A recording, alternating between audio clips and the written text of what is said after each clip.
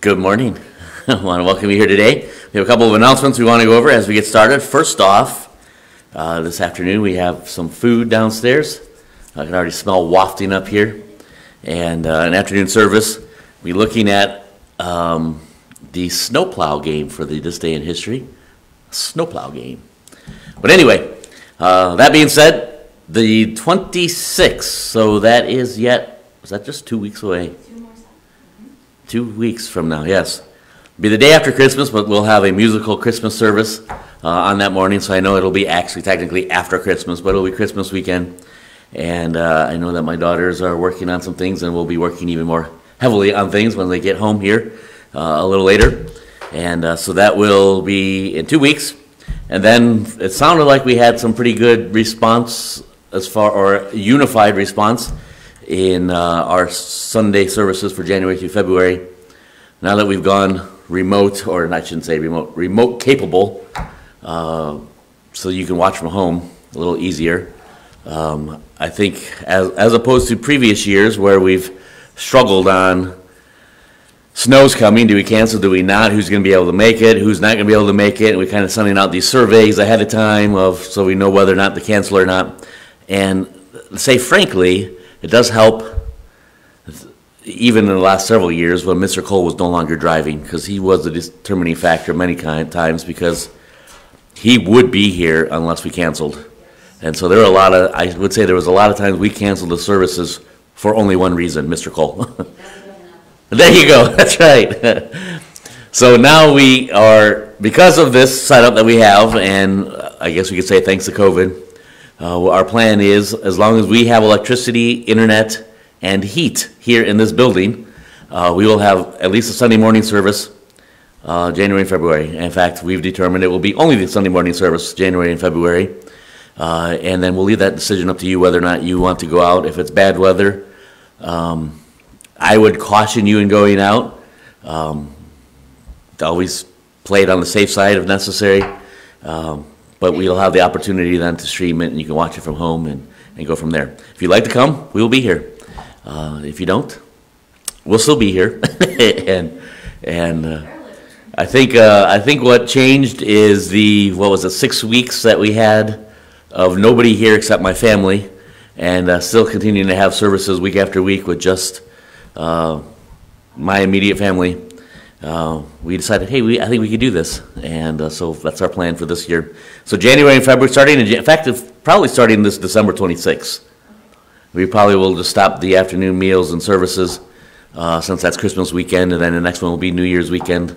A lot of times there's things going on and family events, so we may, unless I hear differently, we may just stop the afternoon meals and services on that Sunday and go from there and get back to it in March, unless we have a seasonably warm Southern California style Christmas and winter. We may call it back before then, but we are still in Illinois, so I doubt that will happen. We'll communicate. Then as well, January 16th, now that I say we have no afternoon services, January 16th would be scheduled our annual business meeting. We may do like last year where we just do a few quick things after the service. If you are not here, that may become a little more difficult, but we'll work something out that way and go from there. And then as well, jump into March, which will be here much sooner than we think. The corral will be here. And we'll have to figure out some way to get 40 to 50 people up here. And it'd be great to have 40 or 50 people out there to hear them. And looking forward to that as well. Only other announcement I posted yesterday, if you are interested in being a part of raising some money for a laptop for a professor at Maranatha, we are certainly accepting donations in that regard. We're thinking we're going to be dropping this off probably on Thursday. We're going to be back in Wisconsin on Thursday. Take Kate back for a final exam for her, or we call it a hands-on, there's no name for it, for an EMT test, but it's the hands-on part of it. The CPR part of it, if you picked up on that. But anyway, so we'll probably be dropping that laptop off on Thursday there at Maranatha, and if you want to be a part of that, that would be a great blessing on our behalf, but as well I trust on his behalf as well.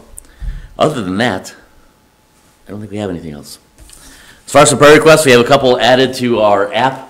Jeremy Suley, which would be a nephew of mine through my wife, begins Army basic training on the 27th.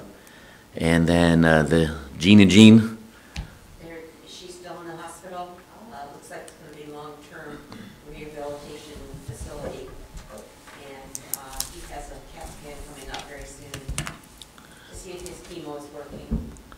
Wow. They both have serious problems and no children in that area. So they're... Can he go to the hospital with her? Yes, he can go visit, but he doesn't physically feel able every day.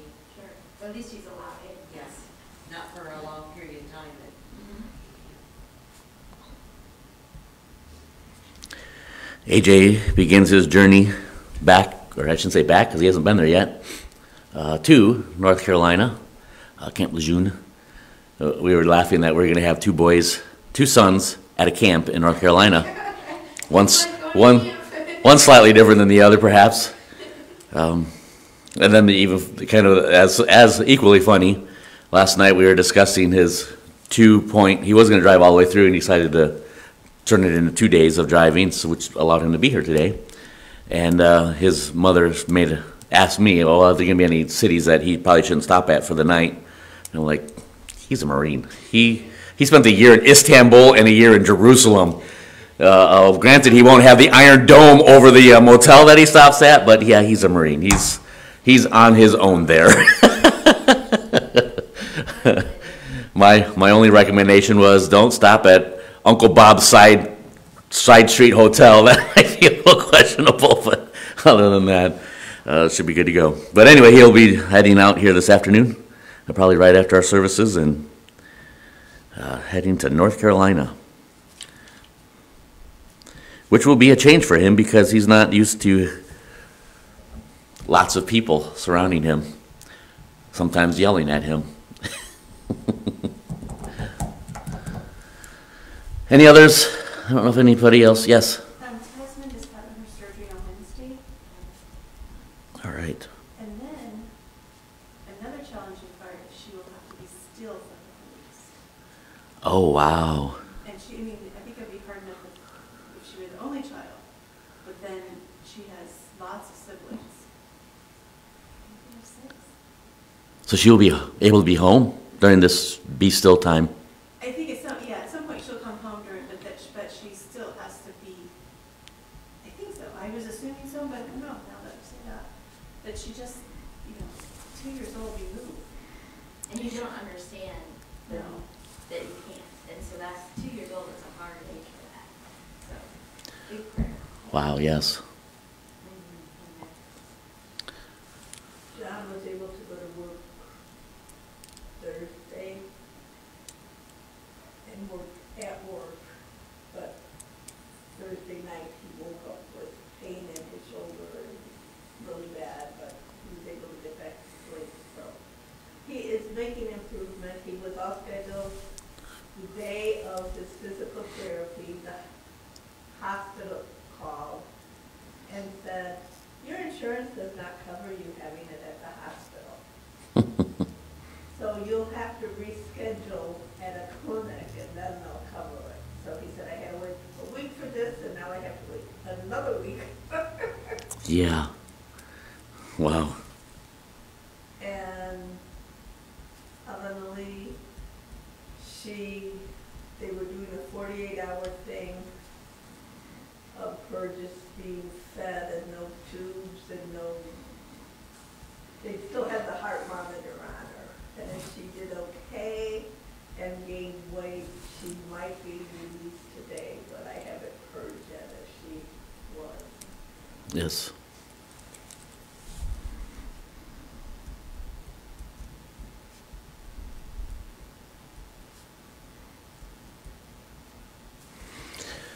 I don't know, do we have any others, right? I shared just the continued prayer for my mom. This had Yes. a goal for her, and I appreciate everyone praying. And she had a good visit with the physical therapist since that request I shared, but it's still a matter of being able to bend the knee to a certain degree just using the knee strength. So that's the concern there.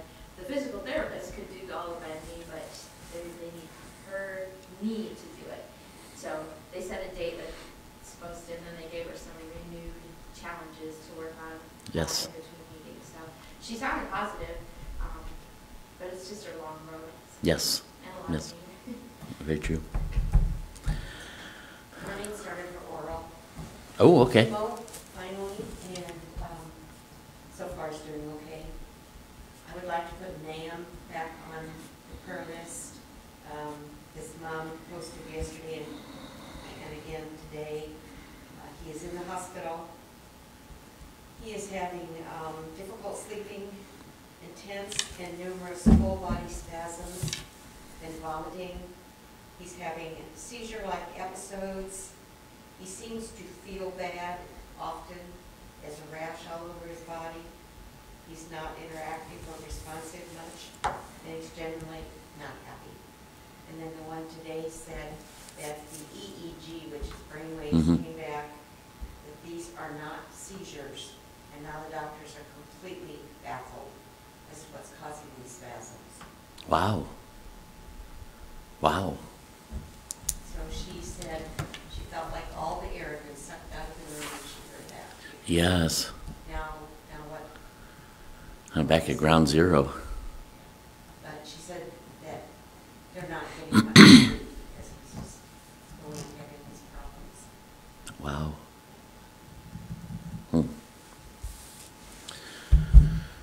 Let's go to the Lord in prayer. Dear Lord, we thank you again for who you are, and even though there are many that we just shared that are going through some struggles, that are going through some trials, I do thank you that you are there, that you are more powerful, that there is even good, even though at times we can't foresee it. But we thank you that you are in control. And I just pray that you certainly be with Jeremy as he heads off to the Army here very soon. I pray that you give him the strength and the health between now and then, as well the endurance once he begins. And we just pray that you put your hand of protection upon him. And then certainly for Jean, both with different needs and circumstances, I pray that you'd be with Jean there in the hospital with the strokes and all those details. I just ask that you would just enable them to find a remedy, that she might be able to get home and be able to move forward in that regard. But I pray that you give them both the strength, both the encouragement that they need, even right now in this moment. And certainly for AJ, as he's heading out here later today, I pray that you give him safety as he goes, and as well the new adventure there in North Carolina. I pray that you give safety and health there as well. And for Taz, as she goes in for the surgery on Wednesday, I pray that you would just guide those surgeons in every step of that procedure, but as well that you would be with Taz and the requirements of the being still for a number of weeks. I just pray that you would give even the parents the patience that is necessary as they go through this process as well, and all the siblings that are involved, and just all those details that you are certainly aware of. Certainly do not take you by surprise, but I just pray that that your very presence would be felt there. And then for my brother, we thank you that he is getting better. I pray that you just continue him on that road to recovery, and that he be able to get back into the full swing of things. And for Emily, as the potential of being released today, but I just pray in all the details and even the necessary weight that needs to be gained, and potentially even the continued road ahead. I just pray that you would give the grace that we know is always sufficient, always super abounding, and we thank you for that. And for my mother-in-law, as she's still recovering from this knee surgery, and certainly the requirement that she has of being able to bend her knee, I just pray that you would give her the ease and pain, and then as well the ability, the strength to be able to meet these parameters that have been set, that she'd be able to continue moving forward and getting that mobility and getting that strength back. And we thank you for what you will do.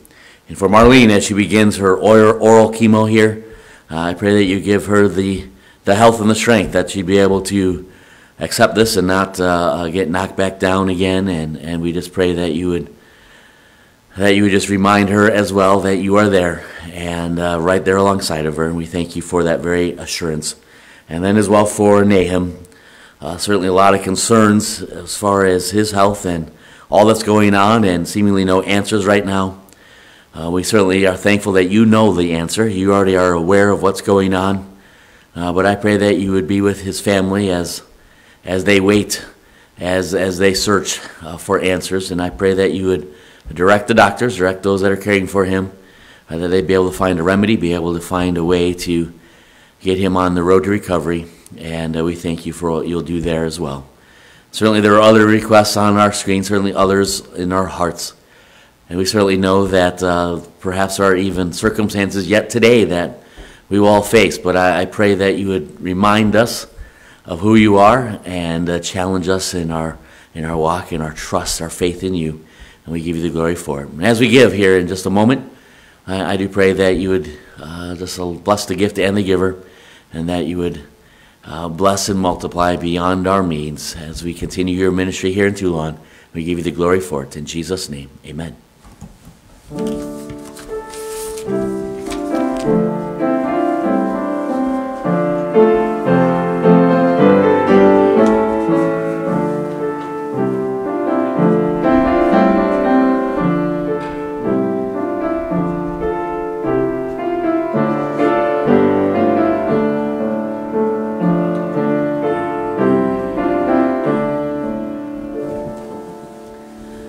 Very good. We want to stand as we sing. I think this is our first Christmas song. Not the first one we've heard, obviously, but the first one we will sing. Hark the Herald Angels Sing 106 in our hymnals, and we'll sing the first, second, and third.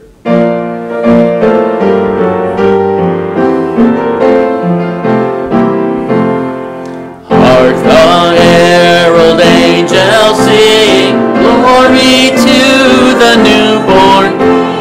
Peace on earth and mercy mild, God and sinners reconciled.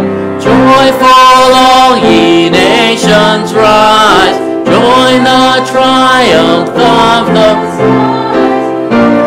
angelic hosts proclaim, Christ is born in Bethlehem. Herald angels sing, glory to the newborn King. Christ by highest heaven adored.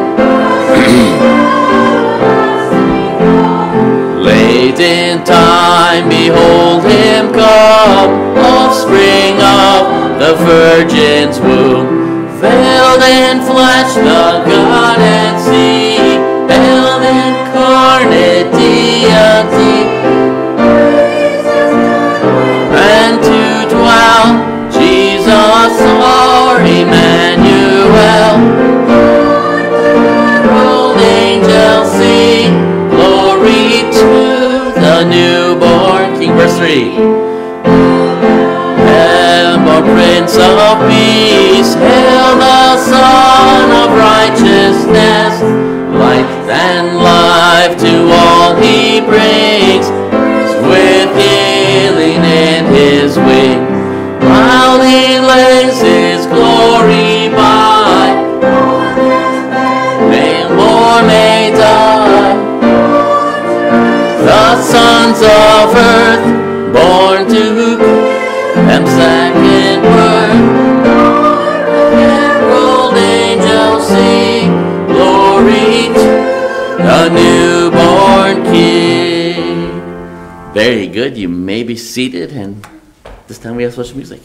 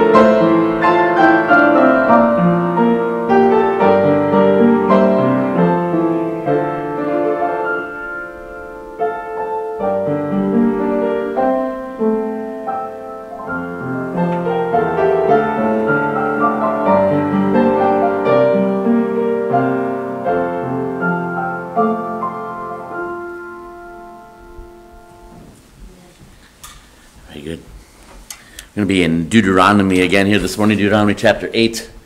I guess another prayer request we could have shared as well is my daughters are starting their finals tomorrow. And I think they're hoping to finish their finals tomorrow, so we'll see how that all works out for them. If I recall, because they did all the dual credits in high school, in the last couple of years of high school, I think they were only like one class, maybe two classes away from finishing their freshman year. So I suppose in that regard, the moment they finish their first final, they are technically sophomores. That's how that works out, as far as on paper anyway. But anyway, so that begins, and then I have a final as well, which does not look like it will be any fun at all. And so that all has to be done before Wednesday for my daughters and I. And so we'll see how that goes here this week. But Deuteronomy chapter 8, we're going to be looking at the thinking in regards to, can I see the blessing in the midst of trials? Or you can almost say it in a participle way, seeing the blessing in the trials. But there is a thinking that has to be involved. There's a mindset that has to be involved in order to see, I'm going to get ahead of myself there, in order to see the trials as blessings. And I think here Deuteronomy chapter 8 gives us a couple of ways. In fact, one of the verses here at the very beginning of the chapter gives the 3 points of the sermon outline right there in one verse. But the rest of the chapter seems to kind of expound on those 3 points. And so we'll look at that here this morning. But before we do, let's begin with the word of prayer. Dear Lord, we thank you again for your word. We thank you for our time together. I pray again that you allow me to decrease, that you alone would increase. I just ask that you be able to challenge us in this topic of being able to see your hand, be able to rejoice in your blessings, even in the midst of trials, in the midst of circumstances that would otherwise be classified as not convenient or pleasant. But that we be able to see your hand, be able to see your blessing surrounding it. And I just pray that you give us eyes, to give us thinking that would see that blessing in the midst of trials. And we thank you for our time together. I just pray that you challenge us now. In Jesus' name, amen. There is a man named F.E. March. I don't know him. Does that name sound familiar? I don't know anything about him. He was a part of a movement that I had never heard of either, so I'm referencing him only because of something that he said I think is excellent. The rest of what he said may not be, because I don't know him. So this is not a promotion, and to get it all on the screen, that had to be small fonts. I don't know if you'll be able to see this as well, but I will read that. He created a list of blessings that could be applied to our lives regardless of what we're facing. Almost as you can almost say it this way: how to be thankful in all things. Here's a list of things to be thankful for in all areas. We have, through Christ, if we are a child of His, we have an acceptance that can never be questioned. From Ephesians 1:6. We have an inheritance that can never be lost. We have a deliverance that can never be excelled. There's no better option other than what deliverance we have from Christ. We have a grace that can never be limited. We have a hope that can never be disappointed. We have a bounty that can never be withdrawn. We have a joy that never need to be diminished. We have a nearness to God that can never be reversed, a peace that can never be disturbed, a righteousness that can never be tarnished, and a salvation that can never be canceled. And I thought that, again, I don't know anything about this guy. I remember I looked him up, and I forget what movement he was a part of. It was one that I had never heard of, so it may very well be Pentecostal or something along those lines. And so he may be a great guy. He may be a strong hero of the faith from the past, but I don't know. But I can say that these, however many bullet points those are there on the screen, I thought were some excellent ones. And unlike a lot of the people of the past, his hair doesn't seem too out of control, so we'll give him those marks as well. But have you ever had the thinking that I'm just not sure how I can see God's hand, God's blessing, God's presence in this trial that I'm facing? I don't know how I can move forward, counting it all joy, as we're told in James, in the midst of, fill in the blank, this, whatever that this might be. I'll give you a couple of illustrations. In fact, on the funny side, one of my classes that I'm taking that is not finishing this week, I had to write a fictional, it's for a counseling class, the difficult tasks, the difficult counseling, what do you call that, scenarios. It's called Counseling Problems and Procedures, but it covers all the challenging ones. And so we have a list of some really challenging topics to counsel somebody on, and we had to come up with a fictional character and basically write out a scenario for their life, and then as well what we would do to help them, which, as one of the students in the class asked the teacher, how do we do that when we're the ones creating the scenario? Like, that's really hard to do. Like, we created the scenario, and now we have to figure out how to solve the scenario. How do you get your mind to do both sides of that coin at the same time? Well, anyway, it was only had to be 6 paragraphs. He just wanted to see that we could come up with a scenario and have the correct biblical direction to resolve that. Well, I kind of got carried away. I think it turned into like 7 pages, and I had my wife read it. And she was nearly crying, and I'm waiting for the movie to come out because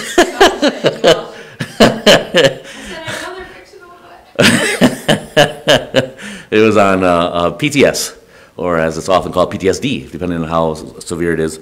But nonetheless, I'll try to not have 7-page scenarios here. But as we have considered trials, have you ever found yourself in a difficult situation that it would be challenging to see God?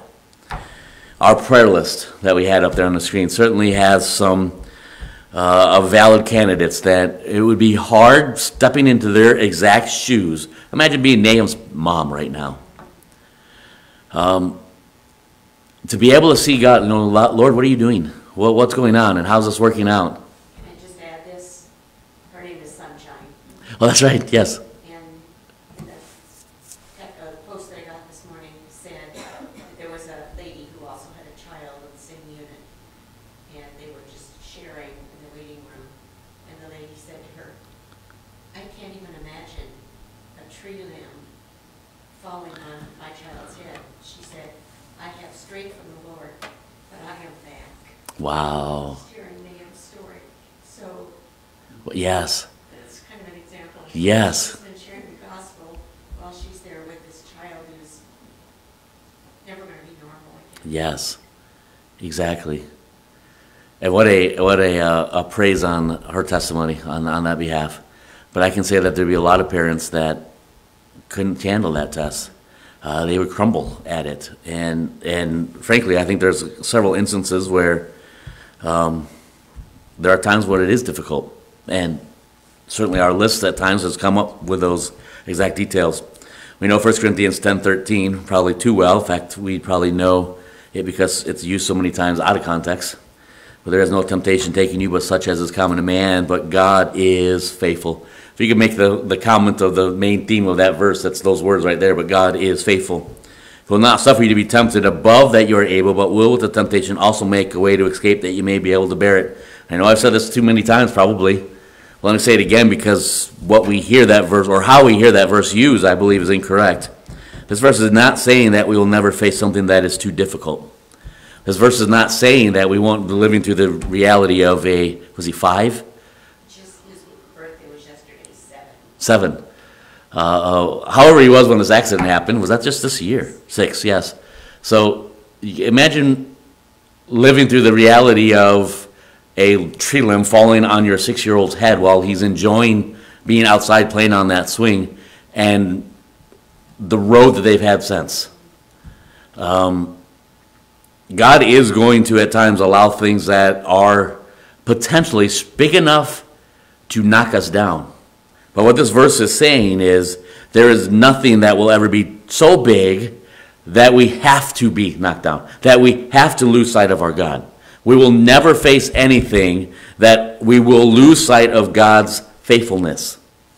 It will probably be, in fact, I would dare say, with AJ sitting here, I would dare say that boot camp would be one of those scenarios where, yeah, this was a little more than I've ever gone. I've been pushed to the limit and then like 3 miles beyond that.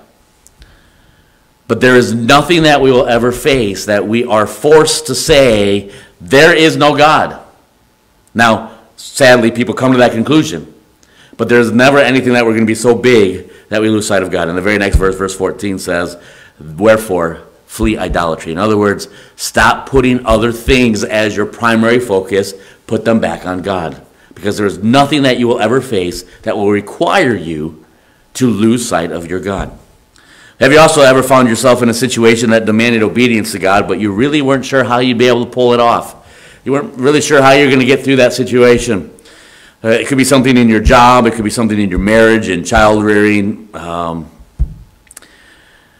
Scenarios in which God's word says, here's what you should do, and we look at it in the application of where the rubber hits the road, so to speak, and we say, I don't know if I could do that. I don't know if I can live that out. I don't know if I have that boldness. I don't know if I have that love. I don't know if I have that desire even at times. Can we still follow God in obedience, even in the midst of, I don't know that I can. This is going to be hard. To give you an illustration, I already mentioned the laptop scenario with one of my professors. Give you some let me give you an interesting sideline story just on my side of things. This is going on. I'm starting here in just a month, starting my last class for my first grad degree. And to this point, I technically have not had to pay for any of it, which is quite amazing. Now, granted, I've had to put a lot of money on my account at Maranatha, but the first 10 credits that I had started back in 2002 and 3 were free. The seminary was offering, first 10 credits are on us, so I took 10 credits and then stopped. Because we couldn't, especially at that time, could not afford anything beyond the first 10 credits. So I got 10 credits done, all for free, and then stopped. And then we decided last year, I need to just finish that. It's been too long, and I just need to get it done. And so we started, and unbeknownst to me, we started because we had a good tax return, and I said, well, I'm just going to use that for money, for tuition, and we're going to spend that tax money, and at our income, we don't get a tax return, we get a child credit, because there's not enough tax being paid or, whatever. But anyway, so it was all government money. It was more than I've put in, I got back because of our kids. And so I spent that on tuition. Well, then, as I'm finishing up my first round of classes, then the government starts handing out money, if you recall last year. And again, because of my kids, we get money because of them. So as it came in, I just transferred it right on to Maranatha and continued to going. And then this last summer, I ended that. The government stopped their payment, and as well, we ran out of that government surplus money, whatever that was called. And then lo and behold, I got this scholarship for this semester, which required me to be full-time, but all of it was paid. I think I wound up having to pay like $176 for the whole semester of full-time students, so what a blessing that was. Well, this semester begins my first time that I'm actually having to pay money that the government didn't already pay me, which I think is fantastic that the government has almost to the most part paid for a grad degree in theology. And I think kind of tempted to send Biden a thank you note, just see what he would do. That might get him into a good stammer. But nonetheless, here this next semester, here in just a few weeks, I've got to make my first tuition payment that we haven't been paid first before paying. And in conjunction with that, I've had a tooth issue going on for years that I knew was going to be expensive. And so I haven't dealt with it, and it got to the point where I had to deal with it. And I went to the doctor 2 weeks ago, the dentist, and they had to do surgery, and it's going to be, let me just say this, of probably the 8 cars, just ballparking, 8 cars that I've owned, I think I've only had one that cost me more than what this is going to cost me. And so here, tuition starting, tooth starting, and the rain the other day when we were out driving reminded me that we have got some bald tires on our way. So all these things are coming down, and I'm watching class last week, and the teacher is struggling teaching from home because of his laptop, and immediately the Lord put on my mind, you've got to take care of this. There's something that you're just going to have to do this. And I remember having this little argument saying, all the time, normally I don't have the money to buy a laptop. My laptop is not certainly new by any means. I don't have the means to do this. And right now, with tuition and a tooth and tires and all the other things that just continue to pile up as part of life, this is not the best time at all. But isn't it amazing that when the Lord puts something on your heart that you just say, all right, am I going to obey you? Or am I just going to give the excuse that, well, I can't, so someone else is going to just do this?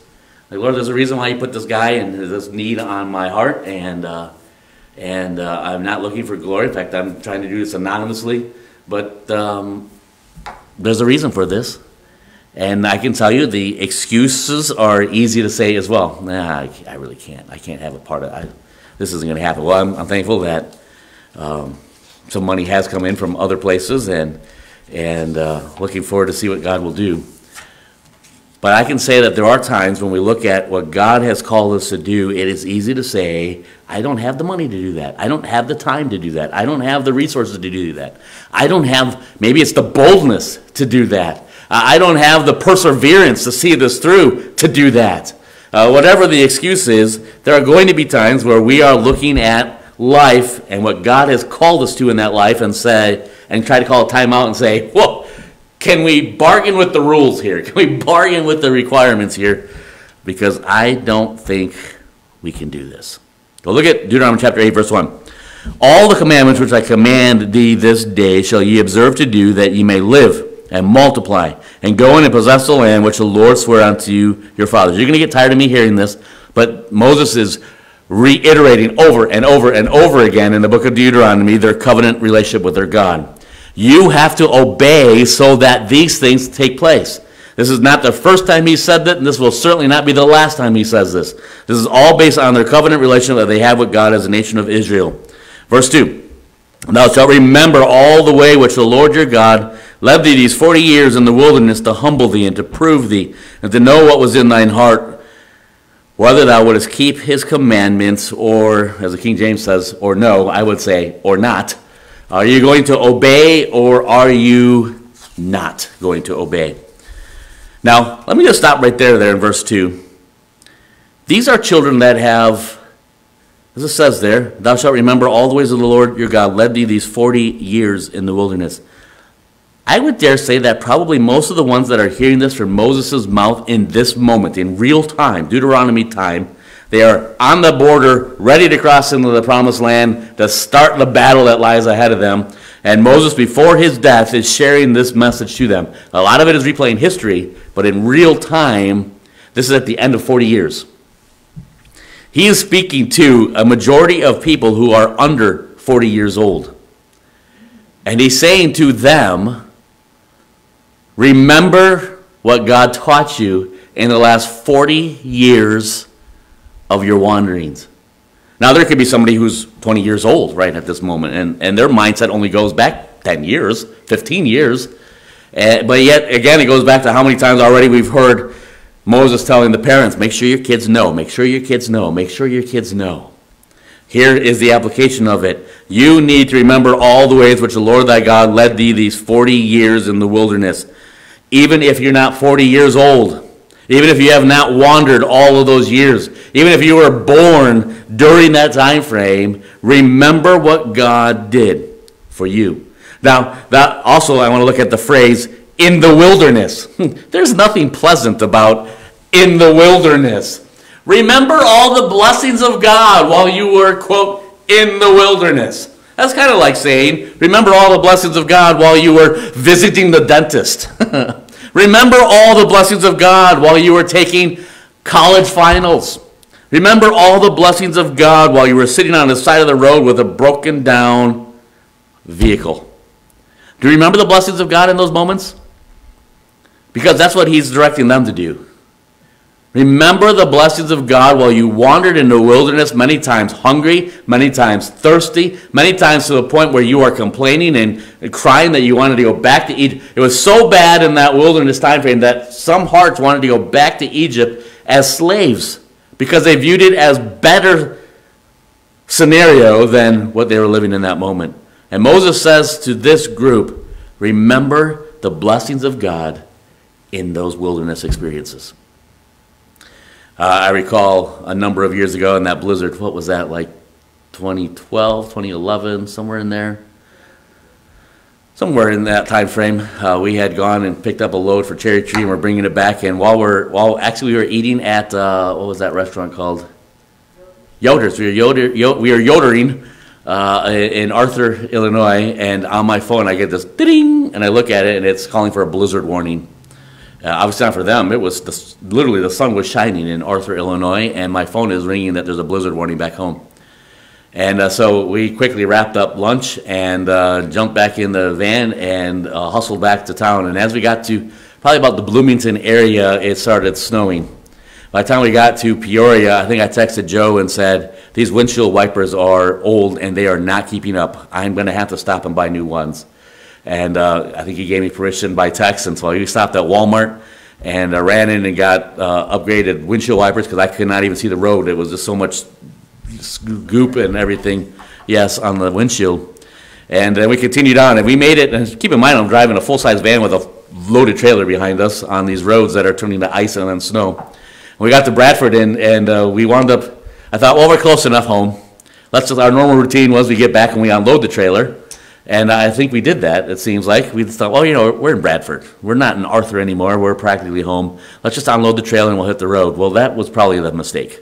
Because by the time we got the trailer unloaded, there were no roads left. And we had to get home. Now we're going, the route from Bradford to Elmira was ridiculous. The windshield wipers on full speed was not enough to keep all the slop of the road off of our windshield. There was not another car in sight. And the road was quickly disappearing. Now, for a lot of that journey, there's trees alongside the road. So you could gather where the road was because there's a tree there and there's a tree there, the road somewhere in the middle. So you could aim it. By the time you get to Elmira, it goes into fields. And you can no longer see where the road is because there's no trees kind of giving you the pathway of the road. And I think it was like maybe a half a mile before Elmira, we came to a stop. And I said, I can't see the road. I literally have no idea. We could be right in the middle of a field right now for all I know. I can't see houses. I cannot see driveways. I cannot see mailboxes. There are no trees around. I don't know where we are. So I literally stopped, put the van in park, and I got out. And yeah, we all got out, and we just kind of dragged our feet finding where the road was and where the center line is. And then Jenny got back in and started driving as I just kind of trudged on the center line. And when I got, because the wind was like 40, 50 miles an hour, it seemed like. When I got to the point where I could no longer even close my eyes to blink because my eyelids were frozen open, I got back in the van and we all started taking turns. AJ got out for a while, my wife got out for a while, and that continued. While I'm driving and seeing AJ or Matt, I don't know if Matt ever got out, but AJ and Jen, the wind was so strong and the roads were so bad that they're literally being blown across the road. They'd be standing still and the wind is just, I'm like, their feet aren't moving, but they are moving. And I recall a very, very long journey home. And pretty much the entirety of the 6-mile road then out here was done with somebody in front of the van scraping their feet on the road just so that we would stay on the road. And there were times that as I would be out, I would turn around and stop Jen so she stopped moving, and because there'd be a car out in the field, and I'd run out there and say, hey, we've got a warm van, you need to run. No, I'm fine. People turning us down. No, I'm fine. There's somebody coming to help me. And I was like, there's no road out here. You're not getting help. You want to jump in our van? Because in my mind, I'm thinking, I'd like some more people to do some shifts. No, we're fine. And you feel horrible leaving them. But here we go to another so many yards, and there's another car in the ditch, and stop and knock on their. You want to get in our van? We're heading into town. No, I'm fine. I got somebody coming. Same thing. Nobody's coming for you. You're on your own. Get into our van, and we will take you into town. I'm taking you to the fire station. It'll be warm. You can rest and get your car tomorrow. Nope, we're waiting. When we got home, I was so cold. We have pictures of this. I got out of my wet clothes, got into some dry clothes, and numerous layers of clothes. Got under the covers of our bed, and I think the kids went around to every other bed in our house and got the blankets off. So I'm literally like this much blanket, it was so heavy I couldn't move. But I'm still under, and I knew that everything in me wanted me to get up in the shower, but I knew that would be bad, to go from that cold to hot. So I at least got to get to the point where I'm not shivering. So it took like a good hour. I'm just in my bed, just shivering, all these blankets so I could finally get a hot shower. At the end of that time frame, we were laughing, and that was quite an experience, and we survived it, and we got home, and so there was something to rejoice in that regard. And I believe even as we pulled into the driveway, we were praying and thanking God that we made it. But in that moment, had someone call us, say for instance Joe. Joe called up and said, "Hey, you make it home?" "Yeah, we did." "Well, wasn't it great to see the blessings of God?" Mr. Miller. You weren't out there getting your eyelids frozen open, and then the wind just burning your eyeballs because you can't even blink because they are literally just frozen, and your lips are blue. The blessings of God, really? There are times in the wilderness that it is not normal.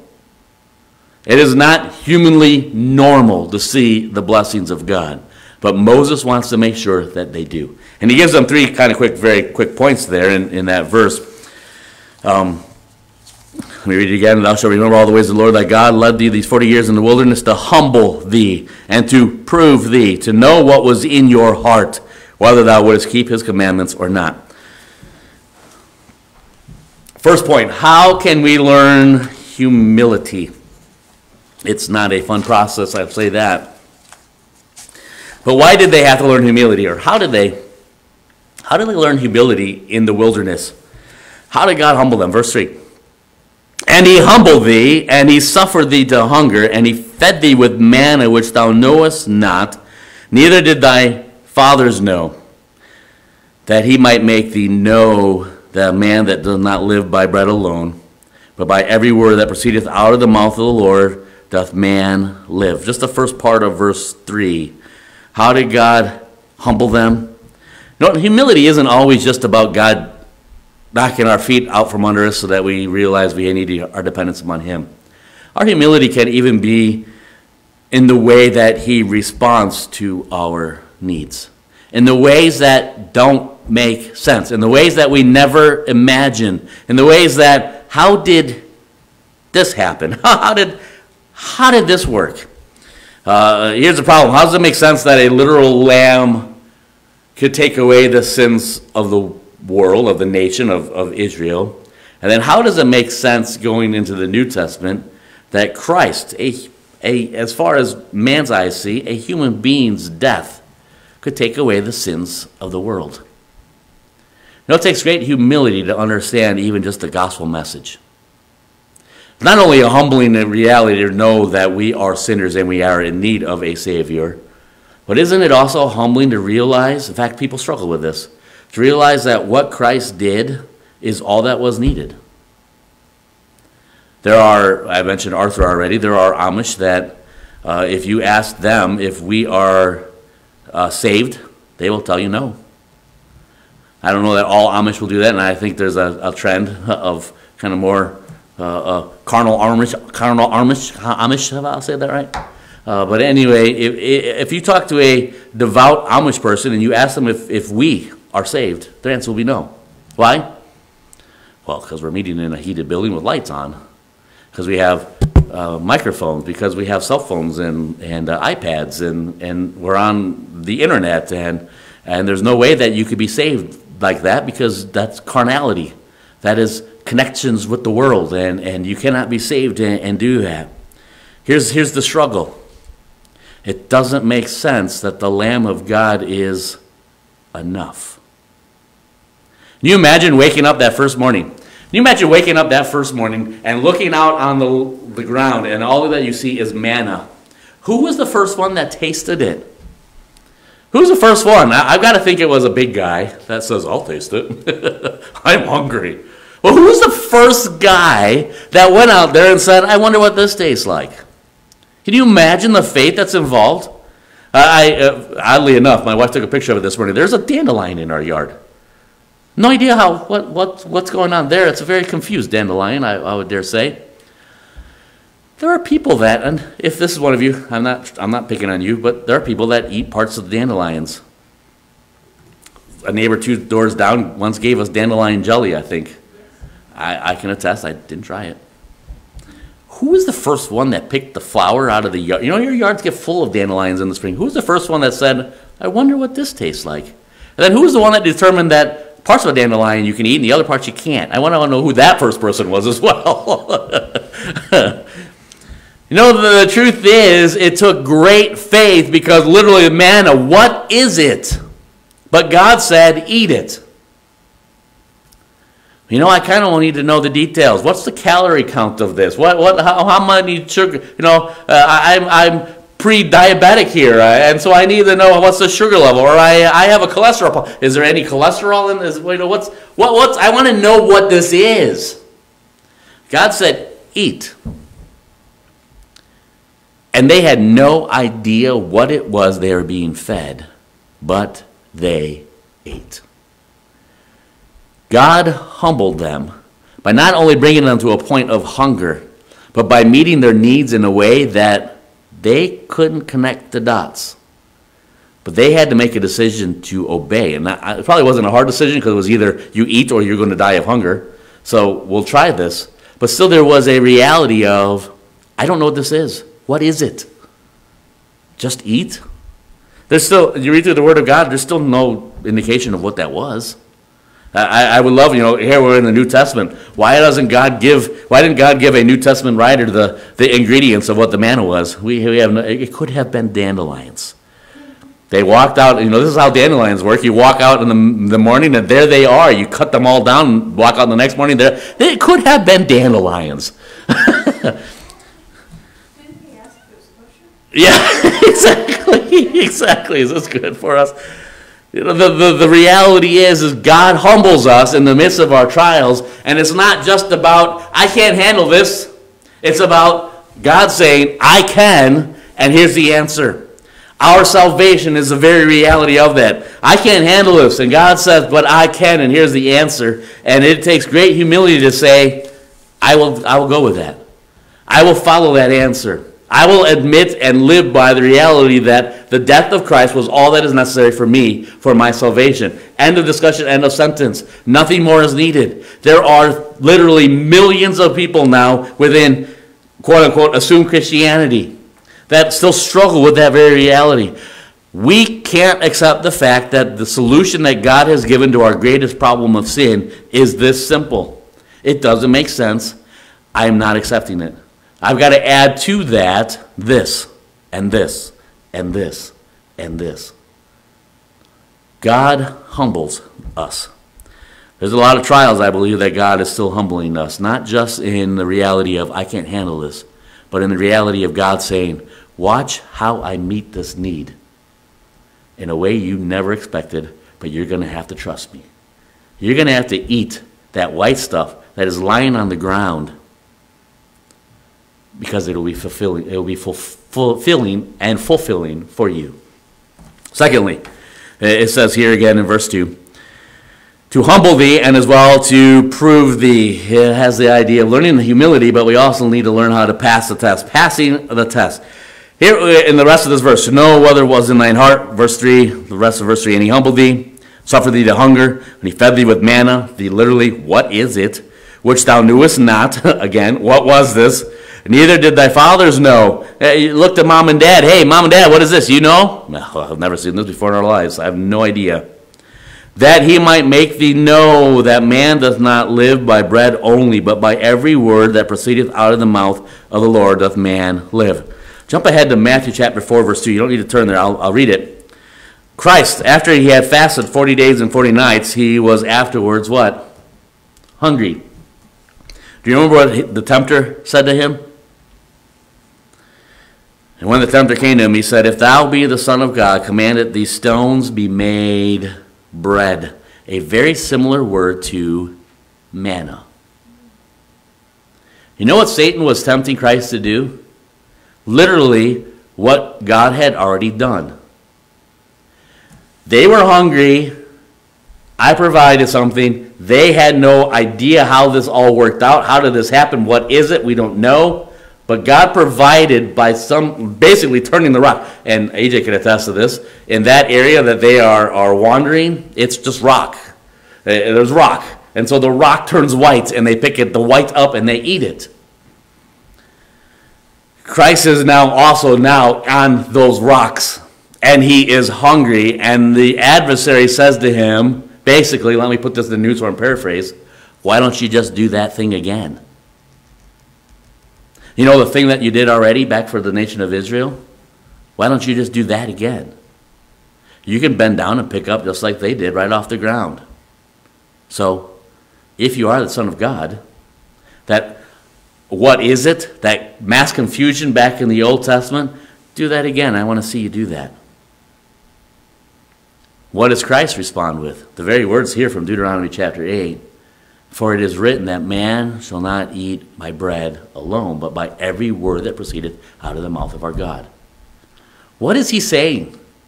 Now, I've heard all kinds of interpretations. I've heard preaching on that passage. I've heard, I think, some things that are right on and some things that are, how did you come to that conclusion? But here's the reality. This is not about, well, hunger. You just need to ignore hunger. You need to just focus on the Word of God and read it every day. Well, that's a valid statement, but that's not really what the statement is from our God. The context is this. My obedience to our God, let me make it in simple terms. My obedience to my God should not be contingent upon my felt needs of the moment. In other words, just because I'm hungry, and I'm the Messiah, I'm the creator of the world, just because I am hungry does not mean that Christ had the means to do this miracle again. He had to obey God. More specifically, in this illustration of Christ, he ought not to obey the adversary. And so what Christ is pointing out is, did he have the means to do that? Absolutely he did. He already did it once. He could do it again. Could Christ have even made just a means that suddenly, he's the creator of our bodies, that suddenly, I don't feel hungry anymore. Good to go. Let's keep on moving. Christ had that means. But what he is pointing out then, and it was also being pointed out here in Deuteronomy chapter 8, is, hey, here's the very reality. We are not to be driven by our felt needs of hunger, to be realizing that what God says, God will do, period. And in other words, if God says this is what you should do, we can't say, wait a minute, time out, I have an excuse, I got the little hall pass here. I'm hungry. I don't think I can do that yet.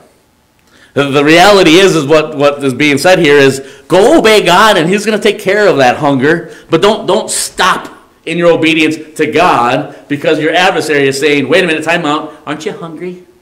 Isn't this a valid reason to not obey God? Isn't this a valid means by which you can just take care of your needs on your own and then you can get back to following God? Christ himself was tempted by the very reality of what had already been accomplished for the children of Israel. And he goes right back to this moment with the children of Israel and uses literally the exact statement that is said here with the children of Israel to say to Satan, hey, wait a minute. Our objective is not to obey you. Our objective is not to meet my need. My objective is to obey my God. And if God has said it, he will fulfill it. Our objective as the children of Israel was to follow God. Not go back to Egypt, but to follow God. You're going to have some hungry times, but God is going to obey. God's going to obey. God's going to provide while you obey. End of discussion. Go back to Egypt, but there won't be any manna on your way. Keep following me, and I'll continue to provide. Why? Because God said so. Because God said, I will provide. Because God said, this is what I'm going to do for you.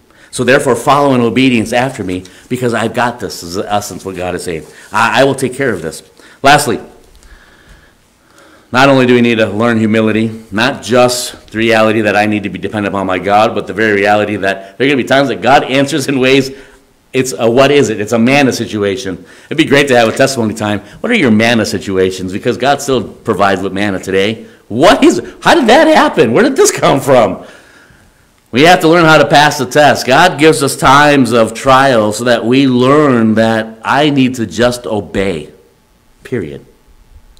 We can look at our checkbooks and say, well, I don't know. We can look at our energy levels and say, oh my goodness, I am exhausted. We can look at our hunger levels and say, I am so hungry right now. We can look at, and the list can keep going on. We can look at our medical diagnosis and say, well, I guess that's done. God says, just continue to obey me. You ought to live off of what I say, not off of what the adversary is saying, not off what your physical body is saying. Live off of what I am saying. God challenges us with the test. And can I say this? A lot of times those tests are far more difficult than the tests you'll get in school. High school, college, grad school, whatever it is. The testing of learning how to trust God and follow Him are often going to be much more difficult than any other test we've ever faced. But there is blessing when we do. Thirdly, going back to verse 2, to know what was in thine heart, whether thou wouldst keep His commandments or, and again I say, not. Jump to verse 5. Thou shalt also consider in thine heart that as a man chasteneth his son, so the Lord thy God chasteneth thee. What is in our hearts?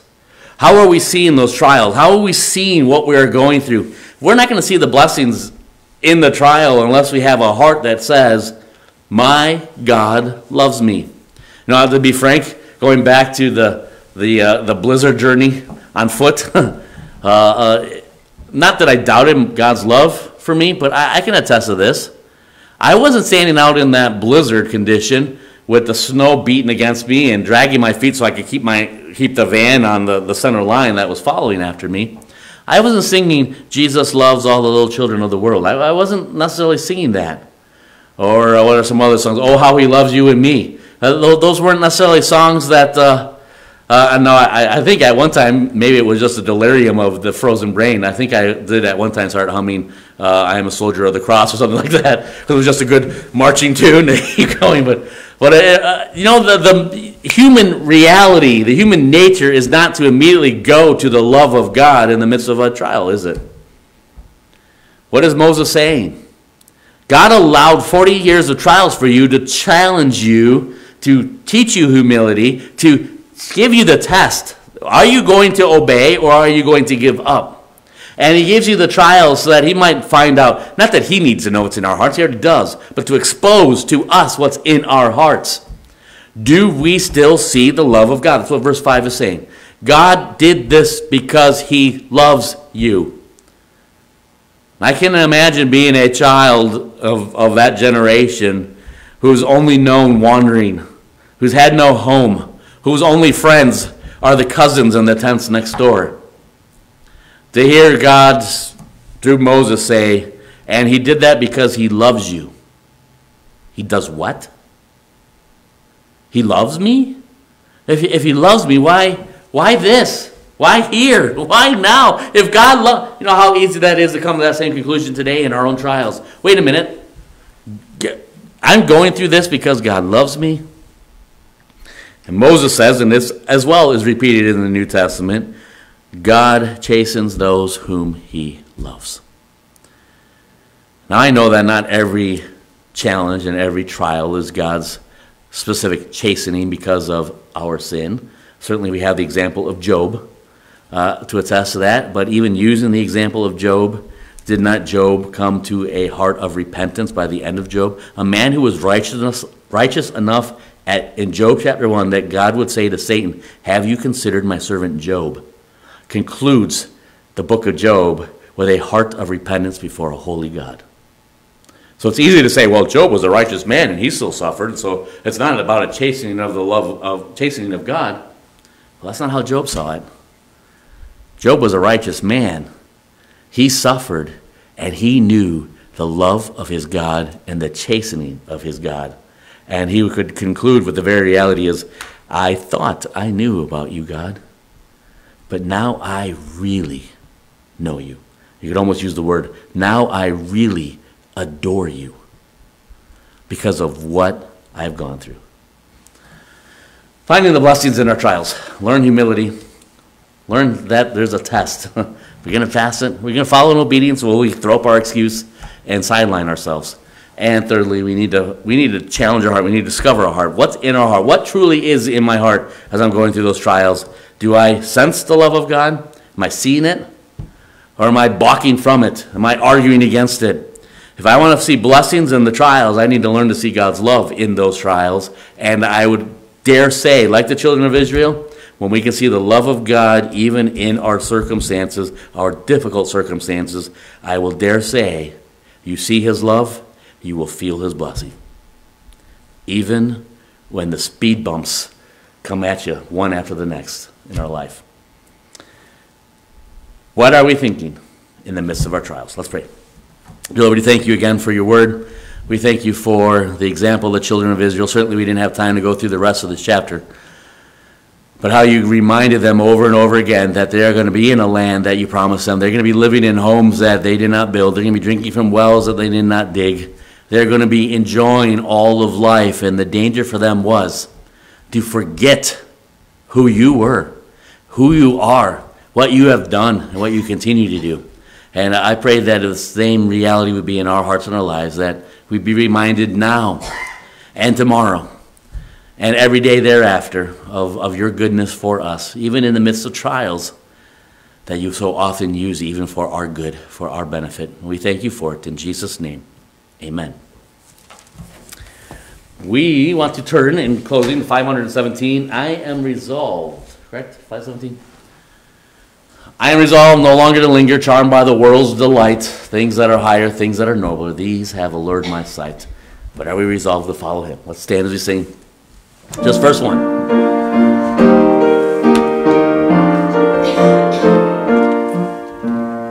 I am resolved no longer to linger, charmed by the world's delight, things that are nobler, these have allured my sight. I will hasten to him, hasten so Jesus, greatest, highest, I will to thee. What is your thinking in the midst of the trials? We need to resolve right now that when we hit that next trial, that's what we will do. And I can guarantee you, you'll be overwhelmed by the blessings of God. Let's pray. Lord, we thank you again for your goodness. We thank you for your blessings. We thank you for your faithfulness and even your forgiveness when we go through so many circumstances of life and fail to see you, fail to see your love, fail to see your hand, fail to see what you are teaching us in the midst of those circumstances.